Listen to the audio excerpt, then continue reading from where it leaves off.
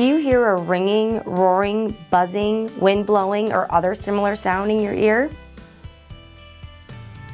What you're experiencing is tinnitus or tinnitus. Tinnitus is often related to damage that occurs in the inner ear. Sounds pass from the outer ear through the middle ear into the inner ear, which contains the cochlea and auditory nerve. The cochlea is a coiled spiral tube with a large number of sensitive hair cells. The auditory nerve transmits sounds to the brain. If the part of the cochlea is damaged, it will stop sending information to the brain. These areas of the brain will then actively seek out signals from parts of the cochlea that still work. These signals are overrepresented in the brain and cause the sounds of tinnitus, so it's not actually your ears making these sounds. In older people, tinnitus is often caused by natural hearing loss, which makes the hearing nerves less sensitive. In younger people, tinnitus can sometimes occur as a result of hearing damage caused by excessive noise exposure. There are several factors that contribute to the intensity of tinnitus: stress, caffeine intake, sodium intake, lack of sleep, high blood pressure, alcohol consumption, medications,